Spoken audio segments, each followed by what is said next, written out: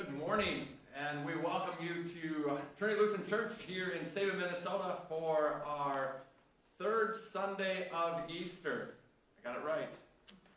So proud of myself. So we are just excited to have you all with us as we praise and worship our Heavenly Father this morning. And good morning, Cole and Taya. So glad to see that you are watching. And Randy, if you're out there, we'll share the peace with you. So God's peace with you. Let us just begin with a word of prayer. Gracious Heavenly Father, we thank you for the many blessings that you have given to us. Just the gift of technology, where even though we can't worship together here in your house, we can worship through Facebook Live. And we just ask that you bless our time as we walk on the road to Emmaus with Jesus and the disciples, and just be reminded that he walks with us every step of the way, and that he is risen, and let us share that message with the world. And so we just ask you bless this worship and our time together virtually. It's in your name we pray. Amen. And if you want to follow along, our order of service is there on our Facebook page. Otherwise, Trinity members, it's been emailed to you. And so we begin with our first song, Great Things. Great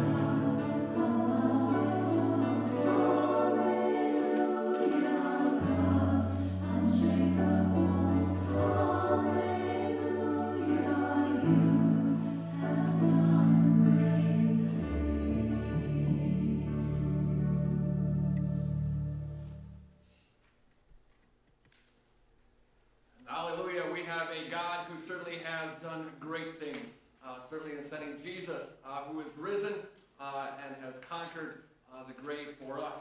And so we make our beginning in the name of the Father, and of the Son, and of the Holy Spirit. Amen. Amen. Christ, being raised from the dead, will never die again. Death no longer has dominion over him. Christ has risen from the dead. Alleluia. God the Father has crowned him with glory and honor. He has given him dominion over the work of his hands. He has put all things under his feet. Alleluia. Alleluia. So let us go to God our Father and confess our sins to him, our merciful Father. And we confess, Almighty God, Father of our Lord Jesus Christ, our Creator and Preserver, we admit and confess our sinfulness. We are stained by sin from our very beginnings. We have sinned again and again in thought, word, and deed. We have not loved our neighbors as ourselves, and have turned away from one another in our thinking, speaking, and doing. We have done the evil you forbid us, and have not done the good you demand. We do repent and are truly sorry for all of our many sins. Have mercy on us, gracious Father. Forgive us all that is past, and by the power of the Holy Spirit, direct our lives so that we may serve you in true faithfulness. Grant us victory over all that oppresses us, and build your kingdom among us here through Jesus Christ our Lord. In his boundless mercy, God has promised forgiveness of sins to those who repent and turn to him for restoration and renewal. And therefore, as a called and ordained servant of Christ, I forgive you all your sins. In the name of the Father, and of the Son, and of the Holy Spirit. God keep you in his grace by the Holy Spirit, and grant you life on earth in which you tell of his greatness. Through Jesus Christ our Lord. Amen. The Lord be with you. And also with you. And let us pray. O God, through the humiliation of your Son, you raised up the fallen world. Grant to your faithful people, rescued from the peril of everlasting death, perpetual gladness and eternal joys. Through Jesus Christ our Lord, who lives and reigns with you in the Holy Spirit, one God, now and forever. Amen.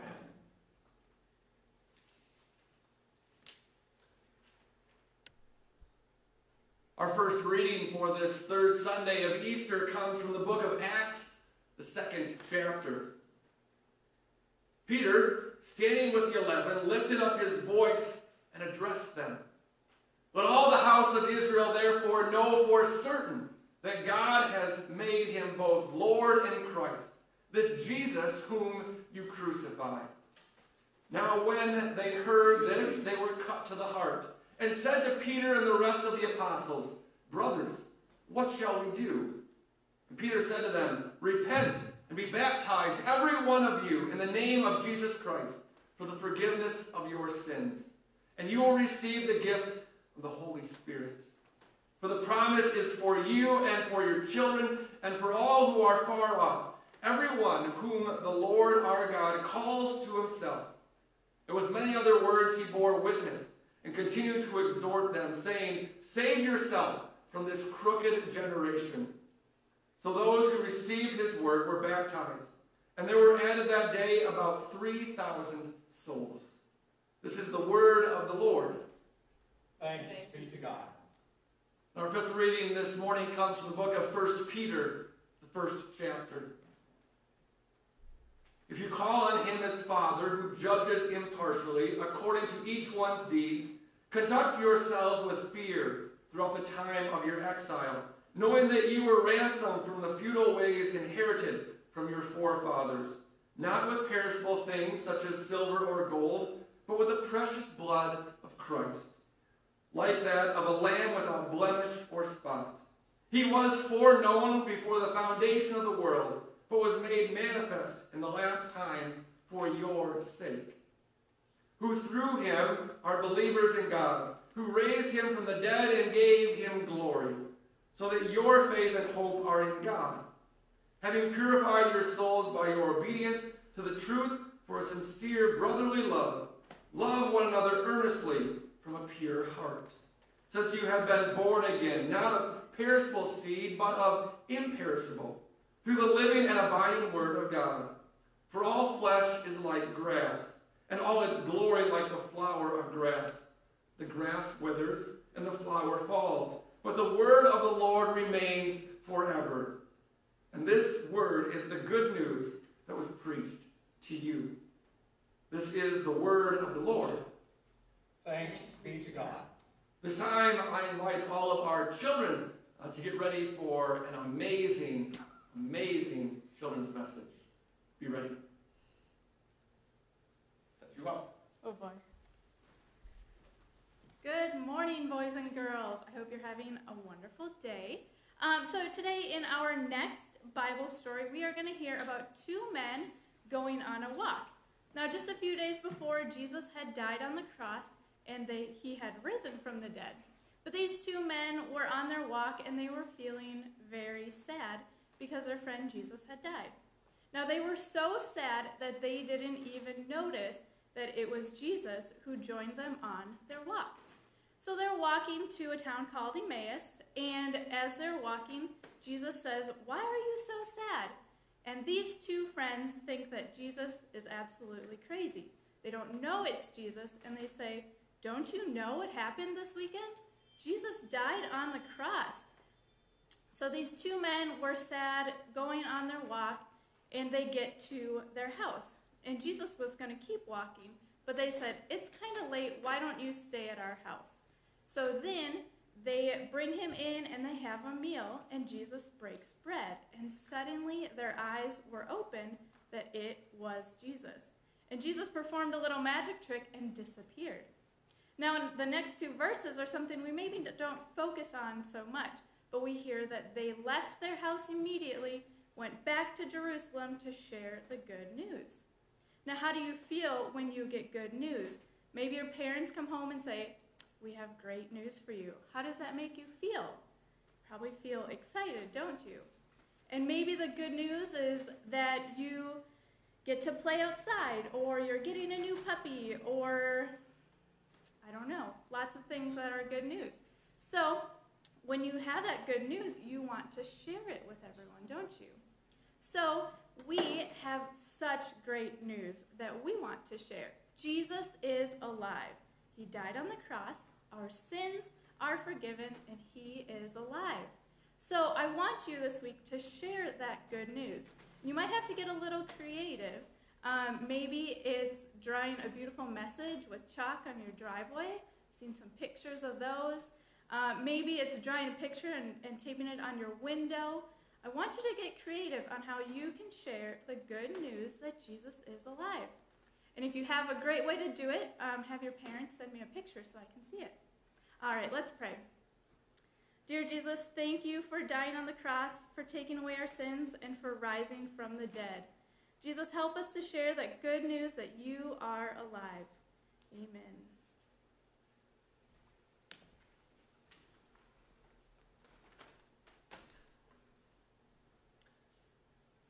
If you want to rise from your couch or wherever you are, you may rise out of respect for the Holy Gospel. In the Holy Gospel according to St. Luke, 24th chapter. Glory to you, O Lord. That very day, two of them were going to a village named Emmaus, about 7 miles from Jerusalem. And they were talking with each other about all these things that had happened.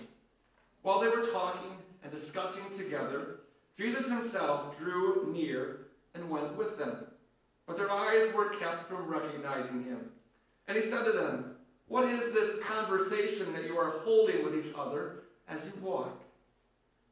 And they stood still, looking sad. Then one of them, named Cleopas, answered him, "Are you the only visitor to Jerusalem who does not know the things that have happened there in these days?" And he said to them, "What things?" And they said to him, "Concerning Jesus of Nazareth, a man who was a prophet, mighty in deed and word before God and all the people, and how our chief priests and rulers delivered him up to be condemned to death and crucified him. But we had hoped that he was the one to redeem Israel. Yes, and besides all this, it is now the third day since these things happened. Moreover, some women of our company amazed us. They were at the tomb early in the morning, and when they did not find his body, they came back saying that they had even seen a vision of angels who said that he was alive. Some of those who were with us went to the tomb and found it just as the women had said, but him they did not see. And he said to them, O foolish ones, and slow of heart to believe all that the prophets have spoken. Was it not necessary that Christ should suffer these things and enter into glory? And beginning with Moses and all the prophets, he interpreted to them all in all the scriptures the things concerning himself. So they drew near to the village to which they were going. He acted as if he were going farther, but they urged him strongly, saying, Stay with us, for it is toward evening, and the day is now far spent. So he went in to stay with them. When he was at the table with them, he took the bread and blessed and broke it and gave it to them. Their eyes were opened, and they recognized him, and he vanished from their sight. They said to each other, Did not our hearts burn within us while he talked to us on the road, while he opened to us the scriptures? And they rose that same hour and returned to Jerusalem. And they found the 11 and those who were with them gathered together, saying, The Lord has risen indeed and has appeared to Simon. Then they told what had happened on the road and how he had known of them in the breaking of the bread. This is the gospel of the Lord. Praise to you, O Christ. We continue with our next hymn, Crown Him with Many Crowns.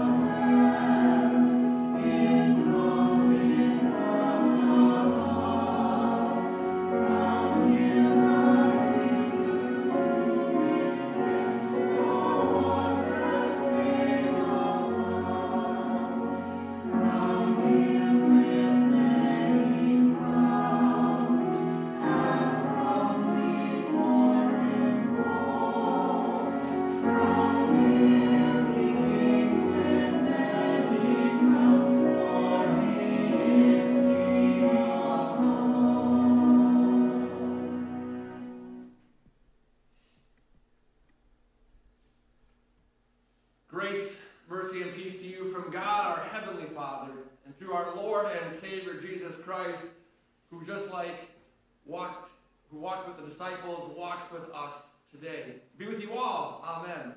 If you have been standing since the gospel and singing, you may be seated. I want you to stand for the whole service. This text that we have this morning is a rather familiar one, a wonderful story of the risen Christ. And one that is, I think, a little more relatable for us.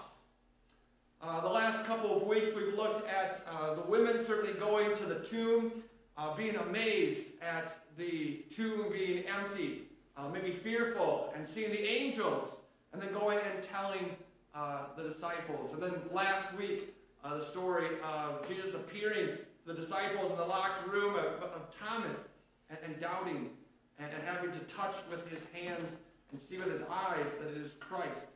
That certainly is not us. But I think today's text is a little more relatable for us. We have two disciples who certainly are not known.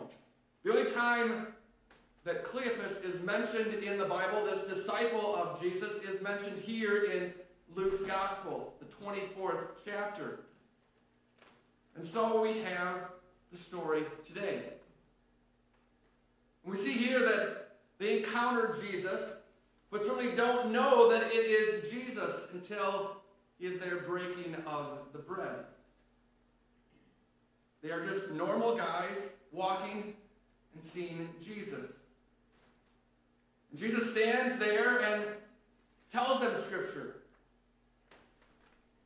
opens their eyes. These disciples here had trouble trying to understand the Scriptures, totally understanding what Jesus had come here to do. That had been prophesied for a long, long time of the prophets telling them about Jesus and what he was to do. And it wasn't until they are at the table where he breaks bread that their eyes are opened and they realize that they have been with Jesus. And so we see from the beginning of our text that the disciples are in despair. They are sad. They had been walking with Jesus for a couple of years, seeing the amazing things that they had done. They had thought that he was the one who would redeem them. And now he has been crucified. And now they don't know where he is. And so they are sad. They had hoped that this was the one, but now their hopes seem to be dashed. I think the same can be known for us. We have had so many hopes in our lives that have been dashed. I had big plans of being a professional hockey player, go to Michigan State. And my parents dashed that dream. Actually, it was just my skills that kind of dashed that dream. We all maybe hope to see our name on a cast list, or to see our name on an honor roll. But then we get there and see that it's not there. I can remember also, I was on homecoming court my junior and senior year, and I thought for sure that I would be named king. So I had high hopes, and then that Friday, the basketball game and football games, they announced who it is. My name was not called. The hope of being king were dashed.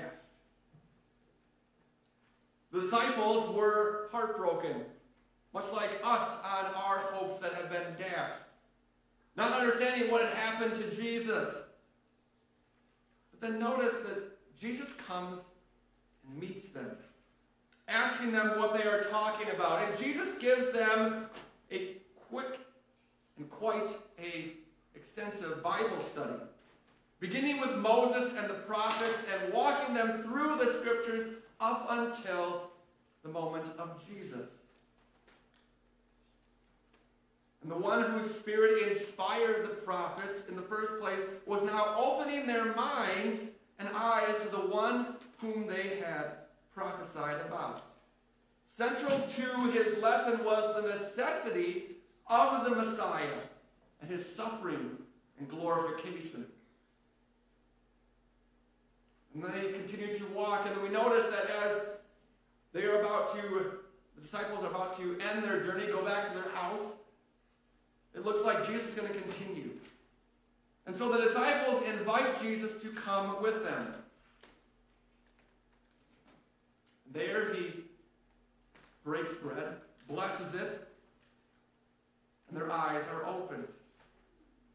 And from this text, we can certainly see the connection between the meal in this text and the Lord's Supper. This is not the first time that Luke describes Jesus' blessing, giving thanks, breaking bread, and giving it to his disciples. Jesus' willingness to join these disciples for a meal indicates a commitment to fellowship, community, for which we all are longing for in these days of separation. We long to be together. For we have all been invited into community, into a body. We were created to be in relationships with one another. And so this time of separation is hard for us as followers of Jesus.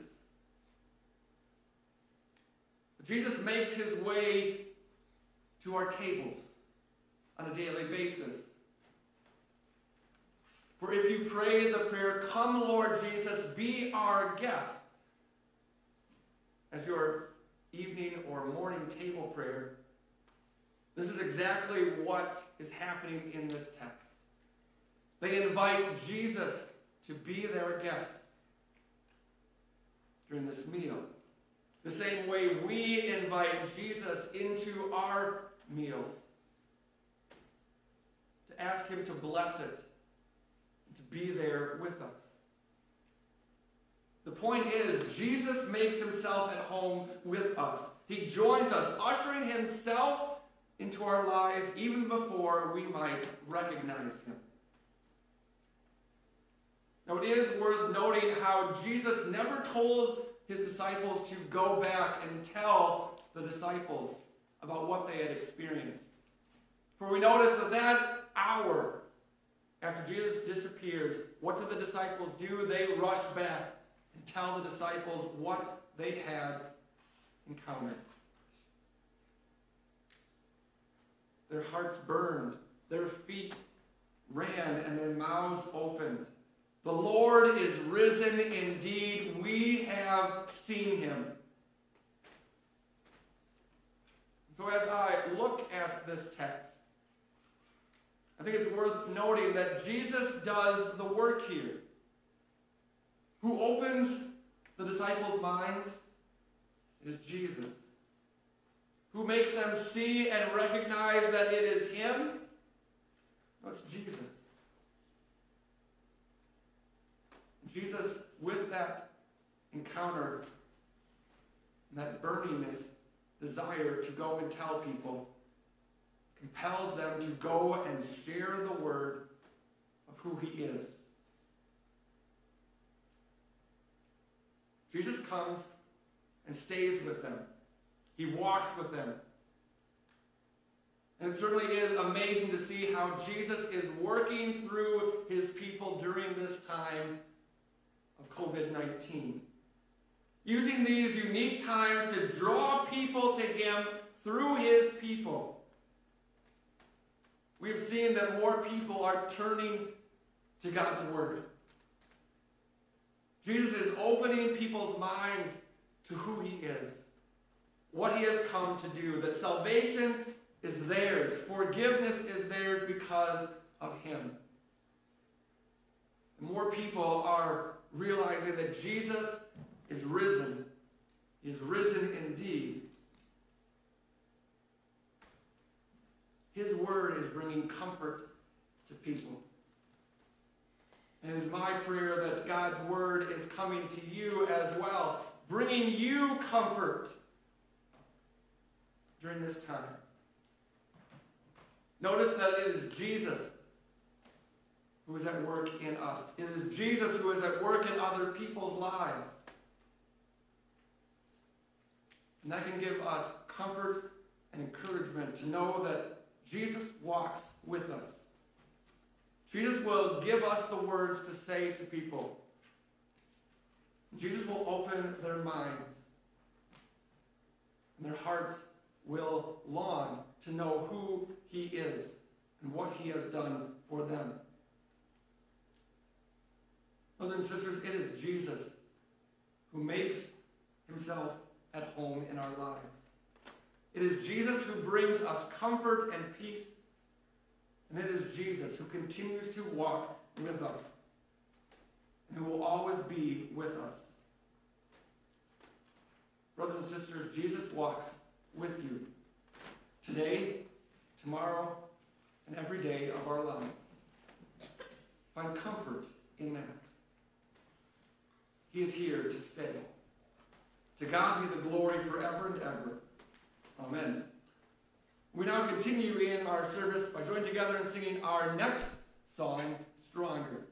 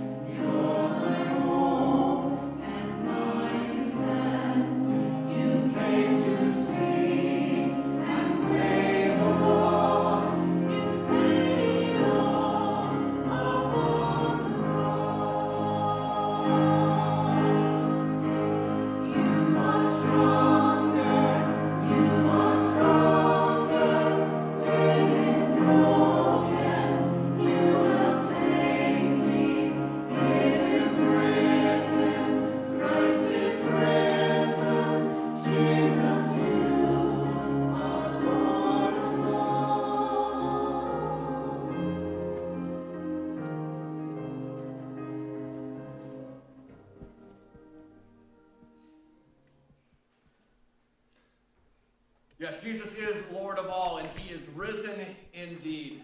And let us continue to confess and proclaim that to the world. And so let us join together in confessing the words of the Apostles' Creed.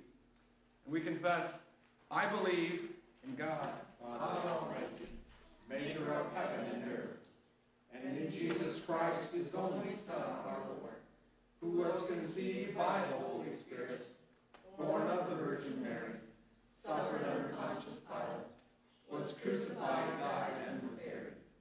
He descended into hell. The third day he rose again from the dead. He ascended into heaven, and sits at the right hand of God the Father Almighty. From thence he will come to judge the living and the dead. I believe in the Holy Spirit, the holy Christian Church, the communion of saints, the forgiveness of sins, the resurrection of the body, and the life everlasting. Amen. And let us pray for the whole people of God in Christ Jesus and for all people according to their needs. We pray for the whole church, that the message of salvation joyfully be told throughout all the world, and the Easter victory of Jesus Christ be celebrated around the globe. Lord, in your mercy, Hear our prayer. we pray for the nations of the world, and the governments of all nations to be a source of blessing to those who are governed, and that oppression in all forms be hindered. Lord, in your mercy, Hear our prayer. we pray for ourselves in this season of our Lord's great victory, that we truly be Easter people all year long, radiating the light of Christ in our homes, workplaces, and communities. Lord, in your mercy, Hear our prayer. we pray for all who serve us through their callings, especially for those who deal with special challenges or dangers on a regular basis, including police, fire, and emergency personnel, and the doctors and nurses in the hospitals and doctors' offices. We also remember at this time the military forces of our nation, those stationed both at home and abroad, whose efforts serve to defend our nation in challenging times. Lord, in your mercy, Hear our prayer. we pray for those with special concerns and needs this day, especially for Gail's friend Lorraine, those who are hospitalized, those who grieve, the unemployed and underemployed, the chronically ill and shut in, and all those whose needs are not known to us at this time. Bless them with your presence, gracious Father, that they have a sense of victory in their lives and find strength and hope for each day. And we especially pray for those who are suffering from the COVID-19 virus, those that are in the hospital, those that are separated from families and loved ones. Lord, we ask for healing. We ask for a sense of normalcy, that we can come back together and worship and be a body and a group once again. Lord, in your mercy, Hear our prayer. merciful God, we bless you for having placed into our lives faithful Christian people to guide us. On this day, we remember those who no longer are among us on earth, who have completed their earthly races and have won the final victory in Christ. Lead us to follow in their way, that we rejoice together eternally at your table and in your mansions. Lord, in your mercy, Hear our prayer. amen. This time in our service is a time for offering, and so we ask that if you would like to continue with your offerings, you can do that electronically, or you can certainly continue to send in your offerings through your envelopes. Members, just put a stamp on it and send it to us here at the church. And also during this time, as we kind of end our worship, I encourage you to kind of share with us how maybe Christ has continued to walk with you, or how you have seen Christ continue to walk with you during these last few weeks. And so if you want to share that with us on the comment section, we'd be glad to see how Christ has been walking with you and maybe burned some desire of following his scripture or pointed you to something for comfort. And so you may share that with us. And so let us join together in praying the prayer our Lord has taught us to pray in the Lord's Prayer. We pray, Our Father, who art in heaven, hallowed be thy name. Thy kingdom come, thy will be done, on earth as it is in heaven. Give us this day our daily bread, and forgive us our trespasses, as we forgive those who trespass against us. And lead us not into temptation, but deliver us from evil. For thine is the kingdom, and the power, and the glory, forever and ever. now receive our Lord's benediction. The Lord bless you and keep you. The Lord make his face shine on you and be gracious to you. The Lord look upon you with his favor and grant you his peace, that he is risen indeed. Hallelujah. Amen. We conclude with our final hymn. Oh, man. Now all the vault of heaven resounds. I knew it would come to me. So join in singing our last hymn.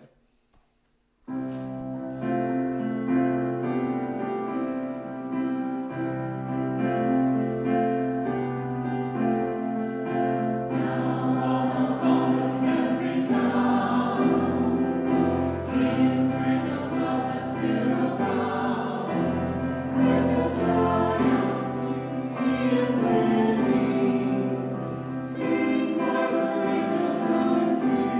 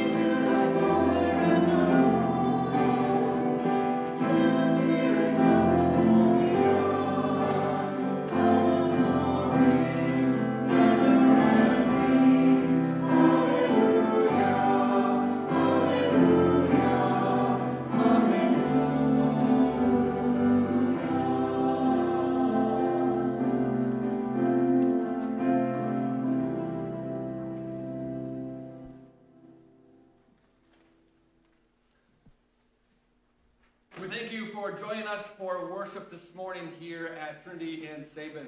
And so I pray that it is a beautiful day like it is here where you are.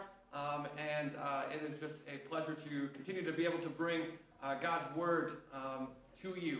That Jesus is risen, and he has paid the price for us all.